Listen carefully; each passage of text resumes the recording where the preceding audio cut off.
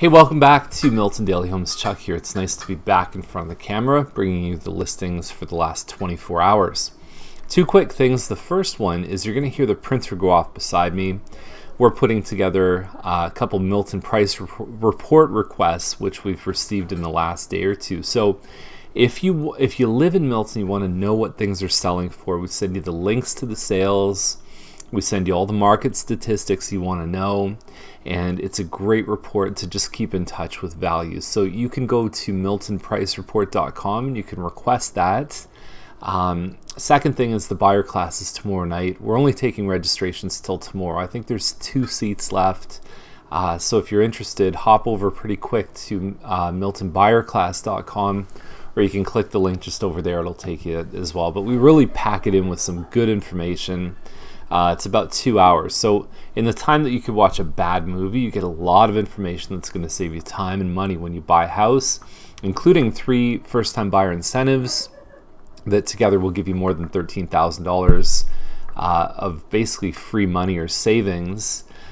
We look at what happens at a home inspection. We give you real slides from the inspection. How to avoid the rate trap in mortgages. So is getting the lowest rate always the best thing? You got to be careful about that kind of stuff. We talk about all the steps, all the hidden costs involved, how to beat buyers to other homes, even before they're listed. And so anyway, miltonbuyerclass.com. Let's get to today's list.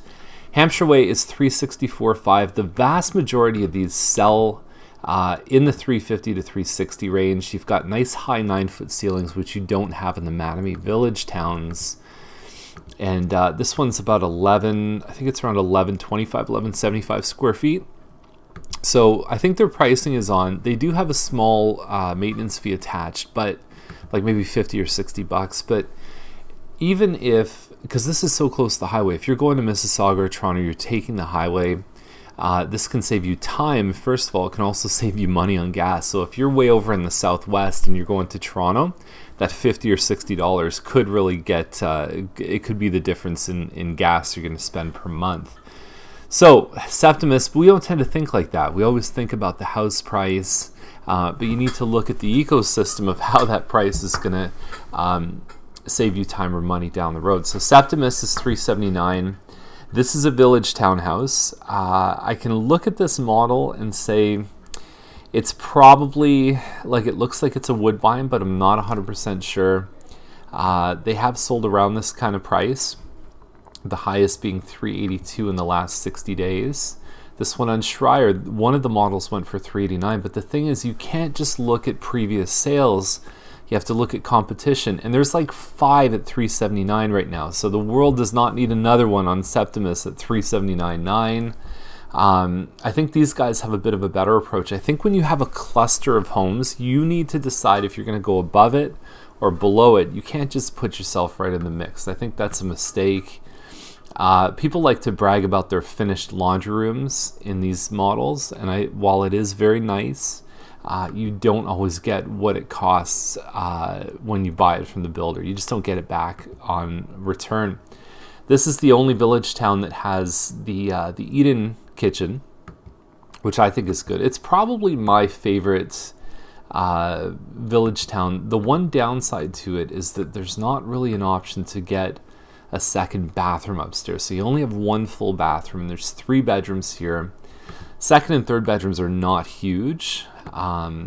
If you look this one up, it is a Brentridge End. If you type in on Google Mattamy Brentridge End, you should find the floor plans.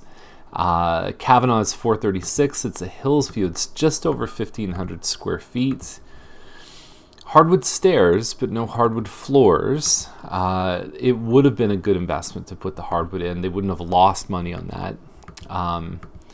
Pricing, the models have been all over. There's been a pretty wide variation. So I think when that's the case, it's not such a bad idea to put it a little bit high and see what happens, especially if there's not a lot for sale right now.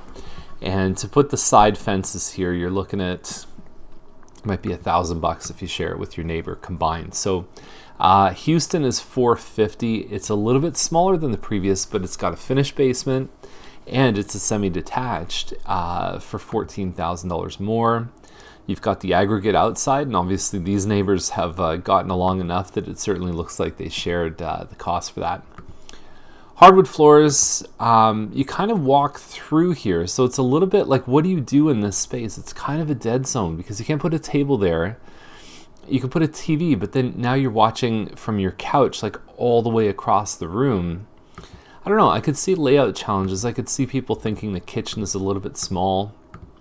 I mean, they've cleaned and simplified, and it looks, you know, it looks like a home that that you could certainly imagine yourself in. Finished basement helps.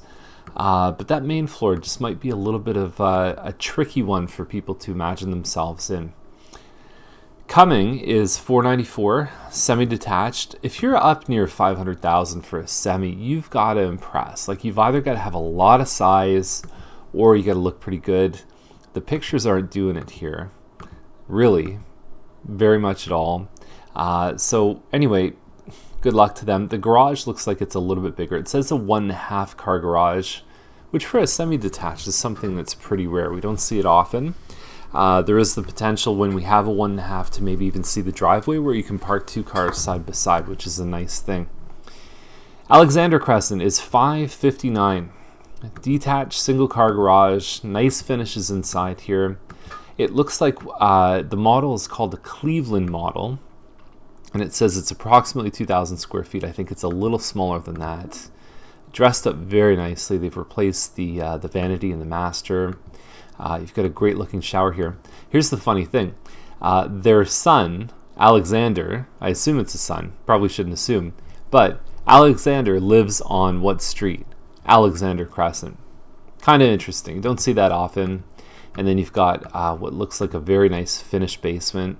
Here's the kind of misleading thing about this one is that it says it backs onto green space clear view. Well, let's talk about that. Here's the house right here. Backs onto green space, but it also backs onto arguably the busiest road in Milton, which is James Snow Parkway. You also have the hydro station here. This is all zoned for industrial commercial. You have the tracks down here. So it's not that sort of peaceful serenity kind of thing. You're going to hear noise. It is still nice having no neighbors behind. I don't want to take that away from them, but it's just maybe not, I think, what everybody would expect when they come here to have a look. The other thing you can probably do here is you could probably extend the driveway out and do the 2-car parking side by side if you chose to. McLaughlin's the last one in this list, and they were at $579. They're down to $569, and really these pictures are not good. We talked about how poor they were and how it just is not giving the right impression for this home. It looks dark, it looks small, it looks cluttered, which are kind of your big three, which you don't want to do when you're listing your home. So good luck to them. Wilson is over on the Oakville Milton real estate system, and if you've just started to watch Daily Homes, we have 2 different real estate boards that some agents are part of one, some agents are part of the other. We're part of both because we want to get full access. So when our clients are receiving updates about listings, we actually have to send from 2 systems. Or when we're doing research on a home's value, we actually have to do the research twice, once on one system, once on the other. Anyway, the point is that we have to pull the data from both in order to get you the best information possible. Anywhere around Wilson and Woodward, you find that there's the electric baseboard heat. And so the other thing about this one is it doesn't have the garage. So when you look at the difference between this and the condo towns that are going for $280, $290, $320, it really is that difference, is that you only have 1 parking spot, whereas if you have a garage, typically there's a garage plus 1 spot in the driveway. So if you have 2 people with cars, it can cause a bit of problems. Inside, they've done a good job. You know, we have seen some of these go up in the 250s. I haven't done a lot of research in this area in the last little while, but really what they're banking on is that the basic ones are probably 235, 240. They put a lot of work into this. It looks nice, and you know, it's a good location. The schools are nearby, and so that's it. So the upgrades and finishes potentially mean to me that they might get the price. Coming is $469, so we have 2 on Coming right now. It's an awkward street name, isn't it?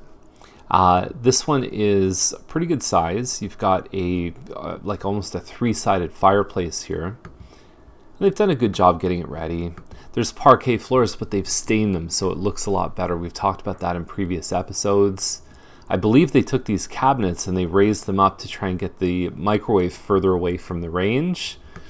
But overall, the kitchen, I think, gives a nice impression. There's 3 pretty good sized rooms upstairs, plus there's a finished basement here. And we see a lot of basements with laminate floors.